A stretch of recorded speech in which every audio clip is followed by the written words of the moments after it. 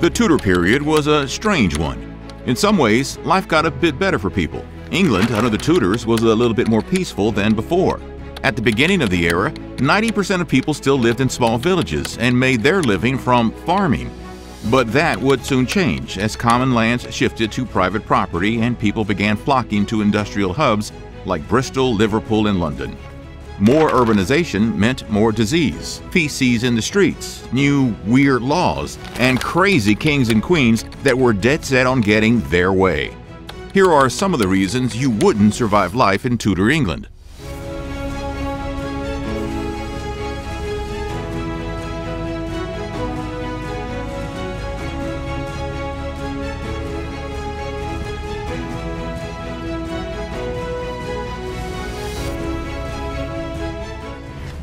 Henry VIII was very particular. Blind dates can be tough. Dating apps can be tough. There can be a lot of pressure to live up to the images we post on social media. Back in Tudor times, their version of social media was, well, a painted portrait. Imagine setting your friend up on a date based on a picture of someone, in this case a nice oil painting, but he ends up disliking her so much that he has you beheaded. That's what happened between Henry VIII and Thomas Cromwell. By the time Henry VIII's third wife, Jane Seymour, died in childbirth, Cromwell had risen from a lowly son of a blacksmith to Henry VIII's chief minister and one of the most powerful men in the country. With great power comes great responsibility. And Cromwell, well, he was tasked with finding Henry the Particular a new wife. In 1539, Cromwell arranged a marriage between Henry and Anne of Cleves, a German princess from the Duchy of Cleves. The marriage was mainly a political one. Cromwell figured an alliance with the Protestant states in Germany could counterbalance the growing power of the Catholic Habsburg dynasty. And there was a whole Catholic versus Protestant tension brewing that we'll get into later. Cromwell had relied on the portraits of Anne of Cleves painted by Henry VIII's court painter. But when Anne arrived in England, Henry was less than pleased with how she looked in person compared to her portraits. The king complained that Anne looked nothing like the portrait and that she was not to his liking, stating that he saw, quote, nothing in this woman as men reported of her. Henry, who was notorious for his many marriages and his pursuit of beautiful women, became disillusioned with Anne and refused to consummate the marriage, although there are reports that Anne wasn't actually that much different than her portrait. And instead, Henry was impotent and basically unable to perform in the bedroom. In any event, Henry began to blame Cromwell for arranging the marriage and accused him of deceiving him by showing him a portrait of Anne that didn't actually represent her appearance. Cromwell's fall from power began shortly after the marriage, and he was eventually accused of treason and heresy. He was executed on July 28, 1540, and it didn't go well. Some say Cromwell's enemies bribed the executioner so he'd screw the whole thing up, but there's not a whole lot of evidence to either confirm or deny this. There are also varying reports about the swiftness or ferocity of the beheading. Some say his head was lopped off in one quick blow. Others say it took a few swings. And what about the portrait painter, Hans Holbein the Younger? Well, Henry had him drowned in a vat of his own oil paints. No, just kidding. The portrait painter luckily made it out of the situation unscathed, which maybe points to the fact that Henry was just using a portrait as an excuse for his own impotence, or a way to get rid of his formerly most trusted advisor due to political pressures. Cromwell was a staunch Protestant, and a lot of people in Henry's court didn't like that. Thought crimes. Over the years, Henry VIII might have liked executing people more than he liked eating food. His penchant for beheadings was turned into overdrive by something called the 1534 Treason Act. It basically turned Tudor England into a kind of Orwellian dystopia, with thought crimes being handed out almost arbitrarily. Let's get into how that happened. After Henry split from Rome and established the Church of England, it was mainly because he wanted a divorce, which wasn't possible in Catholicism, so he made himself the head of the English Church, a move that was intended to consolidate his power and assert his authority over religious matters. This break with Rome was driven by a combination of personal, political, and religious factors, including his desire for a male heir, his grievances with the Pope, and his growing interest in Protestant ideas. Now, to cement his position as the head of the English Church, Henry passed the 1534 Treason Act, which made it a crime punishable by death to deny that Henry was the head of the church, to wish harm to the king or queen, or to suggest that he was either a heretic or a tyrant. This act was intended to suppress dissent and ensure loyalty to the king, and it had a chilling effect on public discourse in England. People now had to be very careful about what they said or wrote about the king in public for fear of being accused of treason and facing severe consequences. So be honest, do you think you could hold in all the awful things you like to say about Henry? The Treason Act also served as a tool for Henry to eliminate potential threats to his rule. Anyone who opposed him or his policies could be accused of treason and swiftly punished. The following is a kind of greatest hits of notable people Henry had taken out. First up, we have Sir Thomas More. More was a prominent lawyer, a writer, a politician, who served as Lord Chancellor of England. More refused to acknowledge Henry as the head of the church and opposed the king's annulment of his marriage to Catherine of Aragon. He was charged with high treason and beheaded in 1535. Next up, John Fisher. Fisher was the Bishop of Rochester and a leading Catholic theologian. Fisher was a vocal opponent of Henry's break with Rome and refused to acknowledge him as the head of the Church of England. He was charged with high treason and beheaded in 1535, right alongside Thomas More. Then we have Thomas Seymour. Seymour was the brother of Jane Seymour and uncle of King Edward VI. He was executed in 1549 for treason and attempting to marry Elizabeth, the future Queen Elizabeth I, without permission. We can go on, but let's end with one more. We can't forget Anne Boleyn. Henry's second wife was charged with adultery, interbreeding, and treason in 1536 and was executed under the Treason Act. The charges were likely fabricated by Henry, who was looking for a way to end his marriage to Anne and marry Jane Seymour. Hundreds more people, many of them highly influential, were executed or jailed as a result of Henry's paranoia and overall insistence that he was the supreme power, head of the church, and basically the one with God's ear. Weird ways to go. Tudor England was a time of pretty intense social and economic change. Like we said at the top, more and more people were moving from the countryside to the city, and as a result, there were all kinds of new environments with new technologies that might seem mundane today. But back then, people were still trying to figure them out, and oftentimes pretty unsuccessfully. For example, ratsbane, also known as arsenic, was a common poison used in Tudor England for a variety of purposes, from obviously a rat poison, to a way for one human to get rid of another human he didn't like, to a medicine, and something we'll get into a bit later. Arsenic was readily available in many forms and was often used by people to poison rats and other vermin in their homes and businesses. Again, as more people flocked to cities, there were inevitably more rats, and ratsbane became as common a household staple as tea or flour. And sure enough, people would mix them up with fatal consequences.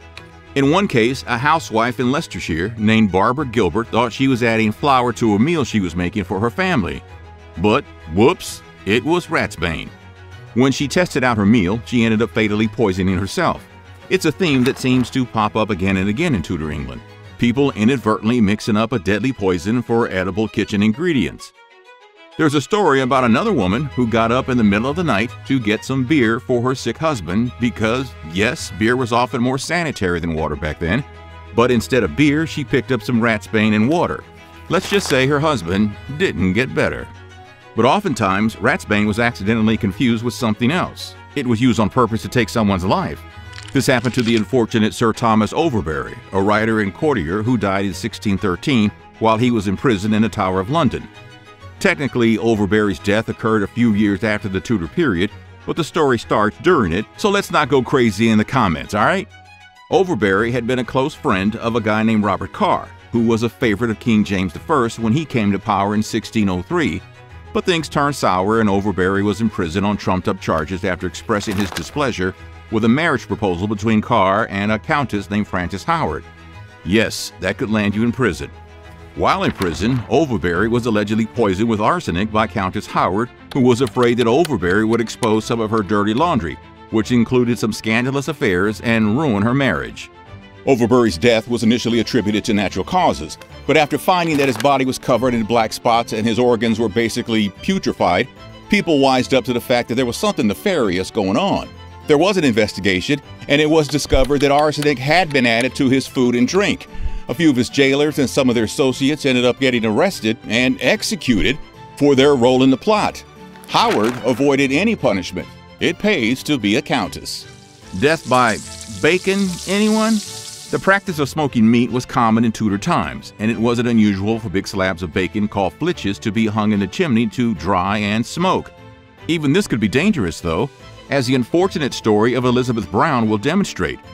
Brown was working as a servant in the household of a wealthy nobleman when she had a deadly accident. Apparently, the rope holding the bacon in the chimney broke, which caused the heavy flitches to fall and crush her as she warmed herself by the fire. The injuries Brown sustained were severe, and despite the efforts of the household to provide medical treatment, she died 4 days later. You know what else was just getting going during Tudor times? Clocks. And believe it or not, just like bacon, they could be deadly too. Well, working on them could be deadly. Clock towers were just starting to become a thing, and like anything new, there were some kinks in figuring out how to repair them properly. One unfortunate incident occurred in 1513 in the town of Binge, Suffolk, England. A laborer named John Townsend was working on repairing the large clock mechanism on the town's church tower. One day, he was carrying the mechanism down from the tower when it slipped from his hands and fell to the ground. Well, not to the ground. It landed on the head of a young kid named William Brett and then to the ground. Despite the efforts of local doctors and surgeons, William Brett died the following day from his injuries. The incident caused a great deal of shock and sadness in the town, and it was seen as a tragic accident that could have been avoided with more caution and more care. The accident in Bungay wasn't an isolated incident during Tudor England. As clockmaking became more common and clocks were installed in public places, accidents involving falling clock weights or other clock parts became more frequent. Henry VIII's madness. You'd want to watch your back if you were in Henry VIII's court during his reign. We've just described the wrath he brought down on Thomas Cromwell for what he perceived to be a deceptive portrait. But there's a whole list of other advisors and nobles, politicians, and clergy who also felt Henry's wrath over the years. To explain why Henry VIII enjoyed lopping people's heads off so much, it would help to get into his mind, and to get into his mind, it'll help to explain his health situation. Henry was a pretty fit young man in his prime, but that gradually changed over the course of his life. Henry liked to joust, and he liked to joust maybe a bit too much. He got quite more than a few jousting injuries during his life, and that left him with chronic pain and mobility issues. One in particular was a leg wound he acquired in 1536 that never fully healed, and which likely contributed to the development of an ulcer. This wound and ulcer apparently caused him quite a bit of pain and discomfort, and he was often unable to walk or stand for long periods of time. Henry, like a lot of us, also packed on the pounds over the years, and ended up severely overweight. Some accounts say he weighed around 400 pounds toward the end of his life. His lavish lifestyle, which included sumptuous tables full of food, combined with his inability to move around very well, most likely caused the weight gain. His obesity then contributed to all kinds of other health problems, including heart disease, hypertension, and diabetes. Henry was also believed to have suffered from a range of mental health issues, including but not limited to depression, anxiety, and paranoia. Some historians have, understandably, connected his mental health problems to the physical problems he suffered from over the course of his life. So we have a paranoid, overweight, depressed, physically disabled king who, in addition to all that, is on some kind of sick crusade to have a male heir and willing to literally change his kingdom's religion to make sure he can marry whoever he wants in order to make that happen. It wasn't a good recipe for stable rule, or a good sign for those in the court of Henry VIII. Curious medicine. We've already mentioned how arsenic, aka ratsbane, was often accidentally ingested or intentionally fed to people during the Tudor period. But the stuff that was used to kill rats and pesky noblemen was also used as a medicine. Medicinal arsenic, as strange as that term sounds, was used during Tudor times in a variety of forms. It came as a topical treatment, as an oral medication, and as a cosmetic. Many women use arsenic-based products to whiten their skin and create a pale complexion. That was like in vogue back at that time. Queen Elizabeth I reportedly loved the stuff, and there's even a theory that she died from blood poisoning from the years of caking all that arsenic-laced makeup on her face. Arsenic was often used as a treatment for skin conditions like psoriasis and eczema. It was either applied topically as a lotion or ointment, or it could be administered orally in small doses. While arsenic was believed to have anti-inflammatory properties and could reduce skin inflammation, it could also cause significant side effects, including skin irritation and even poisoning. Bloodletting was also a common medical treatment at the time, because why wouldn't having less blood make you healthier? Blood was removed from a patient in a few different ways, either by using a knife or lancet to make a small incision, or by using a cupping glass to create suction, or by letting leeches latch onto different parts of a patient's skin and do their thing. Bloodletting was thought to help balance the body's humors. And by humors, I don't mean a sense of humor. The concept of humors goes back to the ancient Greeks, who thought the body was made up of 4 fluids called humors: blood, phlegm, yellow bile, and black bile. Someone was in good health when these 4 humors were in balance. During the Tudor era, the concept of humors became even more prominent, and it was widely adopted by physicians and other medical practitioners. They believed that various factors like diet, lifestyle, and climate could affect the balance of humors in the body and lead to illness. For example, eating too much meat could increase the amount of hot or choleric yellow bile in the body, leading to fever and inflammation. That was great news for Tudor-era vegetarians. But unfortunately, thinking of health in terms of humors and then sucking blood from people often just made their condition worse and led to more dangerous and deadly infections and complications. Bloody Mary. Speaking of bloodletting, Bloody Mary. Way before bartenders started mixing vodka and tomato juice and serving it to brunchgoers, there was Queen Mary I. Bloody Mary was the daughter of Henry VIII and his wife, his first wife, Catherine of Aragon, and she might have liked executing people even more than her father did.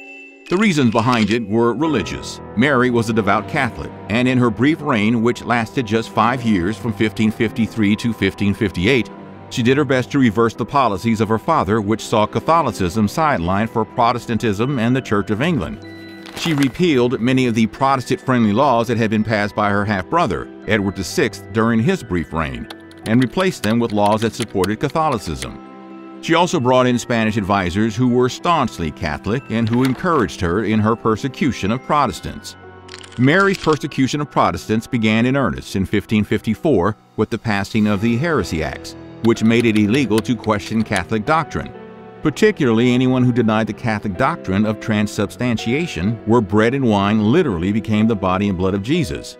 Lots of Protestants didn't want to eat and drink Jesus, and it led to the arrest of a lot of them who were then given the choice of converting to Catholicism or being burned alive. The most famous case of the persecution of Protestants under Mary was that of the Oxford Martyrs, which involved 3 Protestant bishops, Hugh Latimer, Nicholas Ridley, and Thomas Cranmer. They were charged with heresy and burned at the stake in Oxford in 1555. The executions of these high-profile bishops were meant to send a message to other Protestants that their beliefs wouldn't be tolerated and England would once again become a Catholic country. In total, hundreds of Protestants were executed during Mary's reign, with estimates ranging from 280 to over 600 people. A lot of them were burned at the stake, while others were sent to the gallows or beheaded. Many more were imprisoned or forced to flee the country. And the Protestant persecution under Mary wasn't just limited to England. In Ireland, the Catholic Archbishop of Dublin, George Browne, oversaw the burning of Protestants in Dublin and other parts of the country. Mary's Protestant burning spree wasn't exactly loved by a lot of people in England, and there was widespread unrest and protest during this time. However, she died of what many believe was uterine cancer before any major coup could take place. When her half-sister, Elizabeth I, a Protestant, succeeded her, she reversed pretty much all of Mary's laws concerning religion and made Protestantism the official religion again instead of Catholicism. The Priest Hunter. Things took a turn in the opposite direction during Elizabeth I's reign. The seesawing between the persecution of Protestants and Catholics would continue, and now would be the Catholics' turn to see the business end of an executioner's axe. One of the most notorious anti-Catholic zealots during this time was a guy known as the Priest Hunter. His Catholic God-given name was Richard Topcliffe. Topcliffe was a member of Parliament and held various positions in the government over the years, including serving as a Justice of the Peace and something called a pursuivant, which was kind of a government agent who was tasked with apprehending religious dissidents.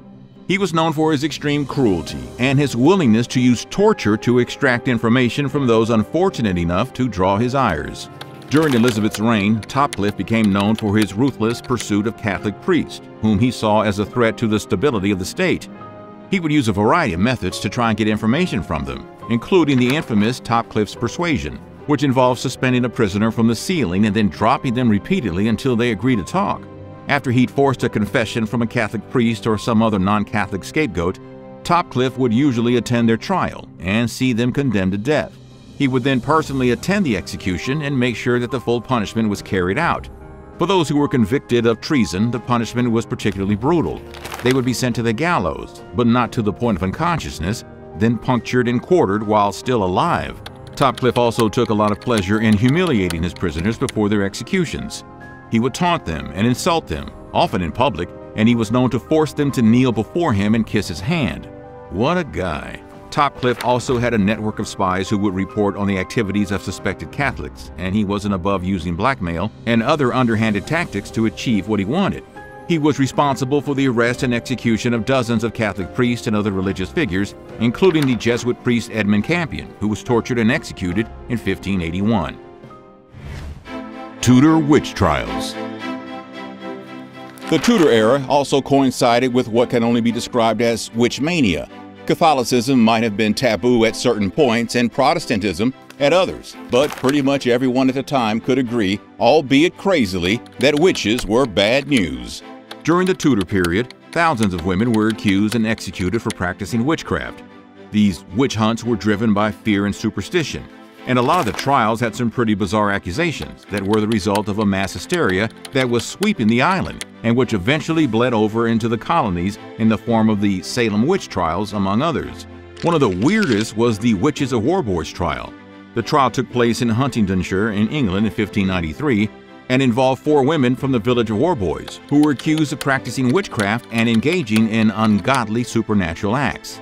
The accusations against the women were incredibly bizarre and included claims that they flew on broomsticks and casted spells on local livestock.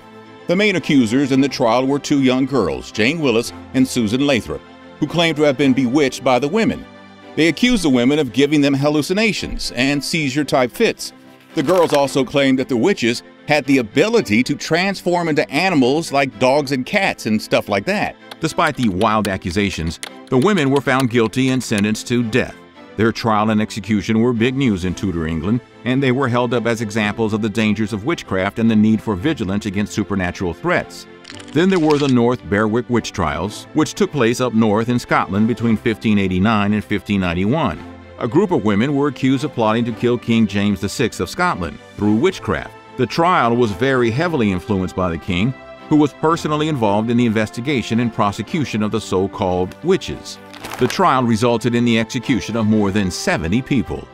One of the factors that contributed to the whole witch hunt hysteria was actually the pretty drastic social and economic changes that were going on at the time. Monasteries were closing, common land once used for farming was being turned to private land. Capitalism was developing, people were moving from farms to cities. It was creating a lot of upheaval, and many people found themselves struggling to make a living. A lot of people needed a scapegoat, and witches were it. What else do you want to know about Tudor England? Let us know in the comments. And don't forget to like and subscribe for more nutty history.